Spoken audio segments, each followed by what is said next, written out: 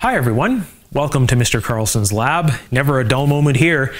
This APC back UPS failed in a pretty spectacular way. Now I have a bunch of these things, all the other ones were fine, but this one here decided to, I guess it sounded like it was arc welding inside, so maybe it wanted to change from a UPS to an arc welder, I don't know. But it sounded pretty violent inside, and while the alarm was screaming on this thing and I'm holding this thing to shut it off, it was just making horrible noises. And at that point, I just took all the other ones out of service. I have a bunch of these, they're all the same. So something very interesting about these, I bought these things, about a year or so ago, and they've been through a total of 2 power failures. So technically 1 power failure because this last one didn't count, because that's when it failed. But it has this somewhat of a receipt-like looking thing on the side, and it says quality assurance test, and it says revision, looks like 1013. And there's just a whole bunch of passed. It says passed on all these different tests, and then it was signed off on the bottom here. So I don't know if this was a recall or something like that. All the other ones that I purchased had this same thing on it. And yeah, so I don't know what this is. Maybe they were worked on, or maybe this was a revision that was done later, or maybe they just taped the revision onto it. I really don't know what's going on, but I found this odd, so I left it on the side of it. These things aren't seen, so I really don't care how it looks. You know, they're just there to do a job, and this one did not do its job, so sounded pretty violent. So am I going to reverse engineer this thing and try and fix it, and maybe fix their design flaw or whatever? No, I'm not going to bother with it. I'm not going to waste my time on this thing. I already have replaced these things with a different brand, brand new units, put them back into service, and everything is fine. Hopefully they don't do the same thing.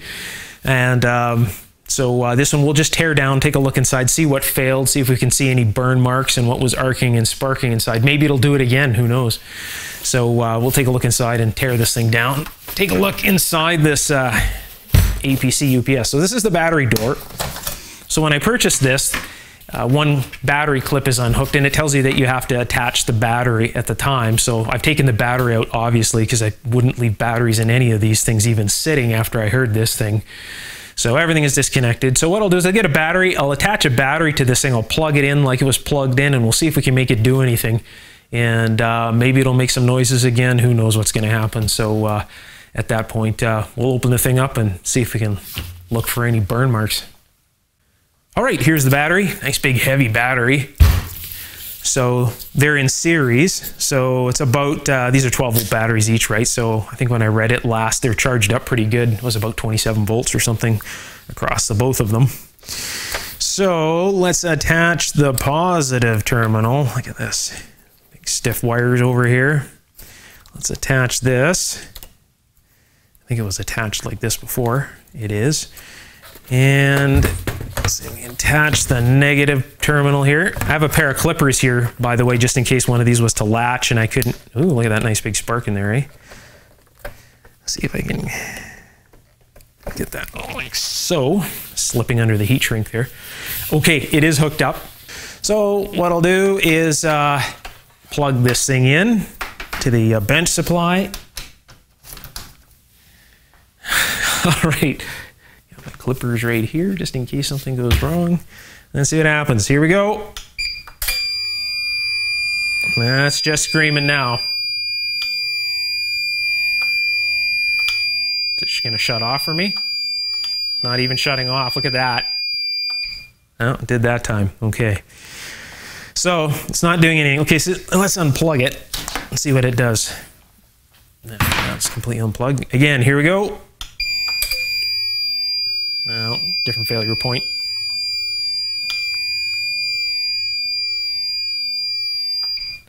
So that's what it did. It was just sitting here screaming with a failure point and sounding like the thing was just arc welding inside. Now the arc welding has stopped, so obviously probably burnt something up or it shut something down inside so it can't continue. So yeah, it does actually come off pretty easy, which is nice. So now let's disassemble this thing. So it looks like it has some screws on the inside here and some screws on the back. So I'll get those screws out and let's take a look at the inside. All right, I've removed every screw I can see on this.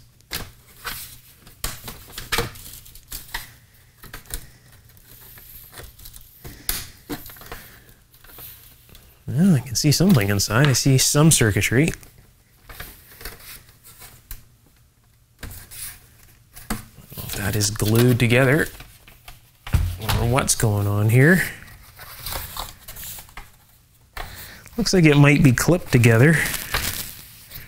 I'm not really quite sure. It seems like it wants to come apart here. I can't see any other screws. So it's probably just snapped together.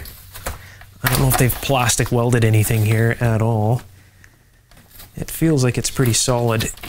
Let's take a look inside, see what they've done in there. So I'll get a flashlight. I do have a flashlight close to me. What are the odds? So you can see inside there. What is it? Yeah, the whole thing is just clipped together. So I'm not seeing any burn marks in here yet. You can see down in there.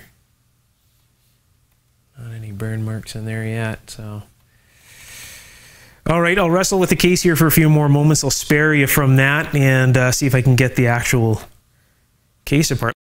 Well, that wasn't so incredibly bad to get apart. There's a bunch of screws hiding under the face of the unit, so there's a little area at the bottom right down here that you can basically pull this off. And the whole face comes off and there's some screws hiding in there. Other than that, it just kind of snaps together. So yeah, nice transformer in this thing. So nice little inverter supply going on in here. And I can't see any type of burning inside, so maybe it's on the back side of the board. So in order to get this out, it looks like there is a bunch of screws. There's a screw up in the corner up here. So let's see if there is any burning on the back side here. So if there's one there, there's probably one at the other end of the board here, isn't there? There is. All right, is that about it? Let's see if it'll let go of the board. Boy, that's in there. Wow. Move some of the wiring out of the way. There is another screw. I see another screw right here. Still feels like it's a bit solid. Oh, maybe not. Oh, yeah, I think there's one here. They fastened this top one up here as well. There it is.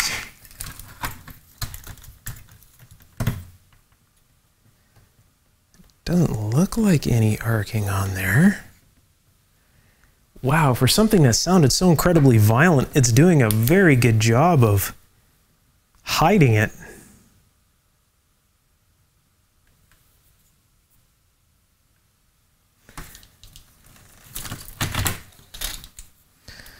I wonder where that nasty sound is coming from. Couldn't be this. The transformer wasn't arcing inside or something. Wow. All right, well,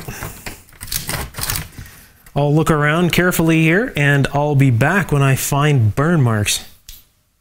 I cannot find any burning on this board whatsoever, and it was such a violent arcing noise. It has to be this thing. It has to be arcing windings inside this thing. It does have a little bit of an odd smell to it. And, you know, there is a little bit of, I don't know if you can see that, a little bit of discoloring up here. So I don't know if that is it. But if it is arcing, so it is a little bit brown there. I don't know if you can see that under there. So it might be actually inside this transformer. It may have been arcing inside here. And of course, if that would just cause failure, period. All right, so I've got the transformer unhooked now. Very simple, it just unclips and then you undo these two screws at the top of these two sinks here. So I have this on continuity because this is going to be all low ohms anyways. I'll put this in here. And just before we go about doing any type of a leakage test, we'll just test for continuity.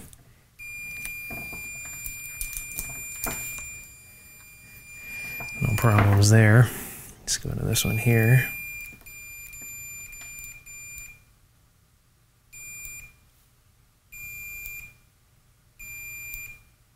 Interesting.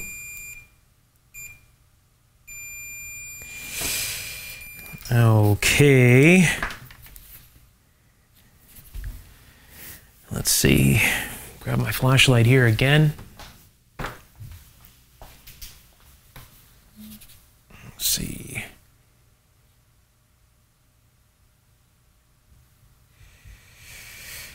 Interesting.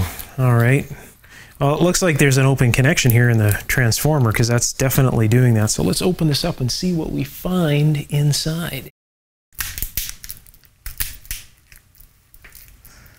See what we can see inside here.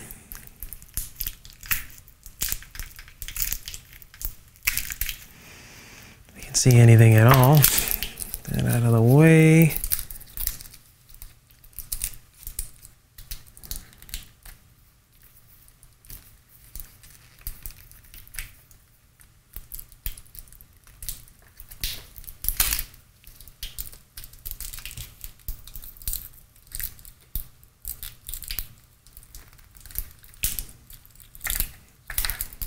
Stuck to paper. And we can get rid of the paper here. Let's see what happens. That definitely doesn't feel like any type of connection.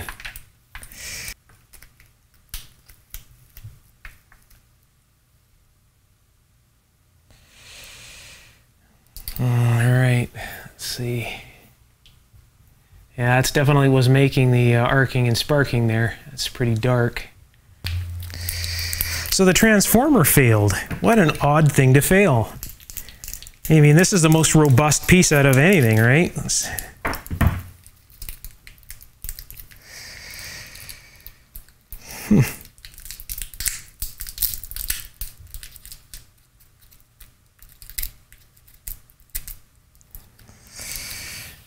Well, if we can see that. Looks like it just disconnected from that. That's all. So technically this is still salvageable, but it does look like it disconnected. I'm going to go take a look at that under the microscope and see if this is actually leading in or if this is what's going on with this here. I'll be right back. Well, you can definitely see the failure point is that wire. You can see the burn mark on the paper here, and there's two windings here, and the windings are very soft. Like, these windings are so soft for a piece of copper. That's unheard of. And it makes me wonder, is that even copper? And if so, like, I mean, what else would it be? Aluminum windings? But if it was aluminum, that's a solder connection. Obviously that didn't take, right? You can actually see where it's burnt up in there, right? So is this actually aluminum? No, couldn't be. Okay, I managed to pull a little bit of the wiring out of the transformer here. You can see I've cut a little piece off here. I'll cut another little piece off here.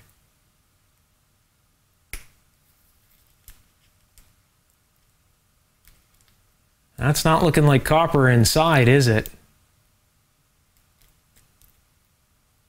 I think these are aluminum. They tried to solder to aluminum windings.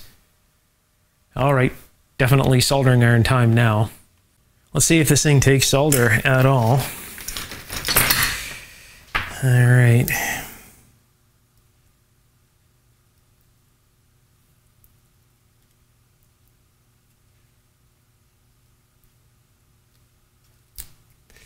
What a surprise. Let's try this again.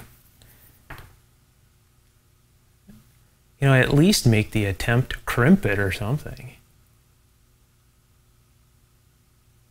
So you can see I'm touching it completely. Whew, that stinks.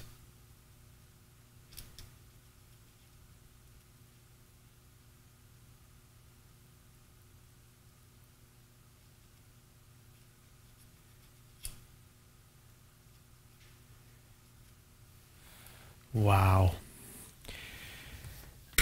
Amazing. Yeah, I thought that felt too soft to be copper. That just, this almost feels like solder itself. It's that pliable, right? Because it's just soft aluminum.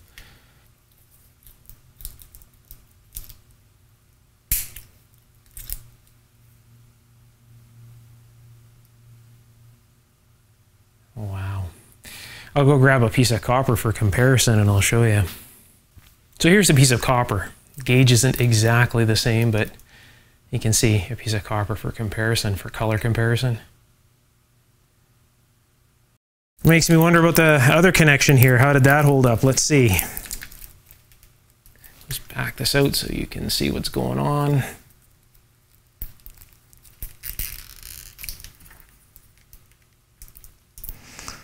The glue that holds these wires is better than the actual connections themselves.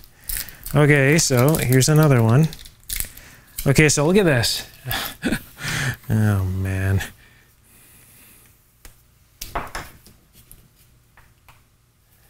So they have a piece of soldered wire that they folded and pinched over top of the aluminum.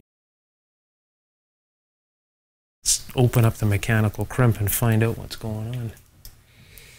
Let's open this up, just like so. Of course, you know, that's what it is right there. Yeah, so you can see how it's just, you can see here how it's just, they've wrapped the solder over top of the wire. See that there? It's just pressed in there.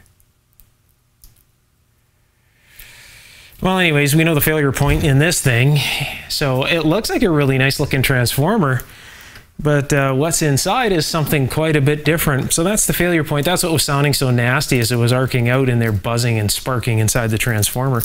The transformer went away. If you're enjoying my videos, don't forget to hit the subscribe button and tap the bell symbol if you want to be notified as soon as I post a brand new video. There'll be lots of teardowns and restorations, there'll be lots of repairs and circuitry design, all sorts of great stuff on this channel. The next episode involving this RCA CR88 communications receiver is just about ready as well. So just another reason to subscribe and tap the bell so that you're notified. If you're interested in taking your electronics knowledge to the next level and learning electronics in a very different and effective way and gaining access to many of my personal electronic inventions and designs, you're definitely going to want to check out my ongoing electronics course on Patreon. I'll put the link just below the video's description under the Show More tab, and I'll pin the link at the top of the comments section. So if you click on the link, it'll take you right there. There's over 150 videos up there right now with lots of projects that you can take part in and just learn all about electronics, old and new together. All right, until next time, take care. Bye for now.